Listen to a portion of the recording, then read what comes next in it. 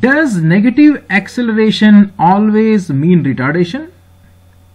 What do we understand from retardation? Retardation means decrease in the speed, and we always associate the decrease of the speed with the negative sign of the acceleration most of the times. But I will prove today that negative acceleration can also cause increase in the speed. Let us see the next slide. Look at here, 4 figures.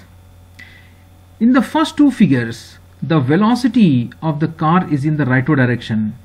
You can assume rightward direction as positive. So the velocity in the first 2 cases is positive. We can assume leftward direction as negative. So velocity of the car in the last 2 figures is negative. So plus plus minus minus are the sign of velocities. You see velocity is a vector. Vector has a direction. And in one-dimensional motion, we have only 2 directions, either rightwards or leftwards. So you can use only 2 symbols, plus and minus, to represent the directions. So let us suppose rightward direction is positive and left direction is negative. Hence we have these signs associated with the velocity. Now what about acceleration? You see here in these 4 figures, I am assuming that in the first case acceleration is acting in the same direction of velocity, that means positive acceleration. In the second case acceleration is acting opposite to direction of velocity, so negative sign. I mean to say here acceleration is leftwards, so that's my negative sign. In the third figure acceleration is acting rightwards, so rightward direction is positive, so acceleration is positive here. And the fourth case acceleration is acting leftwards, so acceleration is negative. So we have given here plus and minus signs to velocities and acceleration. Also you can see whichever vector is in the rightward direction is given positive sign, and whichever vector is in the leftward direction is given negative sign. Now how do we conclude that whether the speed will increase or decrease in all these cases? In order to understand it more properly, let us know that acceleration is caused by the force acting on the car or the force acting on the particle. When we say in the first figure that the acceleration of the car is in the rightward direction, it actually means a force must be acting on it in the rightward direction. In the second figure, when acceleration is acting in the leftward direction, that means a force must be acting in the leftward direction. This is according to Newton's second law. Newton's second law says that the direction of acceleration must be in the direction of the net force. Similarly, in the third figure, acceleration is rightwards, so a force must be acting on it in the rightward direction. And lastly, the force must be in the leftward direction to create an acceleration in the left direction. Now it is very easy to see that when the force is pushing the car in the same direction of its motion, then definitely the speed must increase.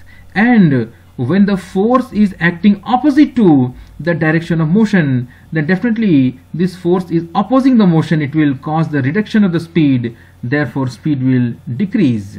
Now look at the third and fourth figures. We see some new amazing things here. In the third figure we see that the force is acting in the positive direction, therefore acceleration is also acting in the positive direction, so acceleration is positive, but the velocity is negative. So actually the force is acting opposite to the direction of motion. The force is trying to oppose the motion of this car, therefore the speed will decrease. And in the last case we see that the force is acting in the direction of motion, it is supporting the motion, so the speed must increase. Now observe carefully here. The positive acceleration here is causing the decrease in the speed, that means retardation is happening here, and the negative acceleration is causing the increase of the speed, which is contrary to the first 2 cases. Mostly we believe that when acceleration is positive, then speed increases, and when acceleration is negative, then the speed decreases. But these 2 things are true only if the velocity is in the positive direction. If the velocity is in the negative direction, then the rule completely gets oppositely changed. So as you can see that according to the popular belief, negative acceleration must cause the retardation or decrease in the speed, but you see here that in this case positive acceleration is causing the decrease of speed, and also negative acceleration is causing the increase of the speed. Therefore, even these two cases are possible. That means because when the velocity is negative, or in other words, we can say that only by looking at the sign of acceleration, we cannot predict whether the speed will increase or decrease. As you can see that something opposite is happening here. Therefore, if you want to tell whether the speed will increase or decrease, you must know the information of both acceleration and velocity. Then only we can conclude the answer. So the best way to see it is that whenever acceleration is given, you think in your mind that a force is acting in the same direction of acceleration. Even here also, force acts in the same direction of acceleration, or truly speaking, acceleration acts in the same direction of the force. And then it is very easy to see that whenever you apply the force in the same direction of velocity, speed increases, and when you apply the force opposite to the direction of velocity, the speed decreases.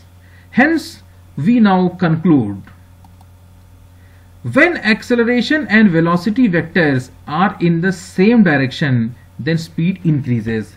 Let's go back to the previous page and see that when you see the first case, when velocity and acceleration both are positive, then the speed increases. And here, last case, when again velocity and acceleration both are in the same direction, that means both are negative, both of them in the left direction, both negative, speed increases.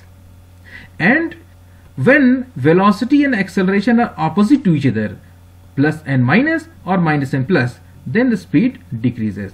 So it is very easy to summarize now that whenever velocity and acceleration have same sign, plus plus and minus minus, speed will increase, and whenever velocity and acceleration have opposite signs, plus and minus or minus and plus, then the speed will decrease. So when acceleration and velocity vectors are in the same direction, that means they have same sign, plus plus or minus minus, then the speed will increase. And when the acceleration and velocity vectors are in the opposite directions, that means one of them is positive, other is negative, then speed decreases. Thus, negative acceleration can also increase the speed if velocity is also negative. Therefore, we must now conclude that negative acceleration always doesn't mean reduction of speed. Sometimes it can also cause the increase of speed, and for that I recommend that you kindly follow this chart. You have to memorize this chart with this plus sign and minus sign, then you can easily conclude whether the speed will increase or decrease. So I hope that you have liked these concepts and video, so you can like my channel thephysicsguru.com and you can subscribe to it. Thank you for watching it. Any questions, any doubts, kindly write down in the comments and ask me. Thank you.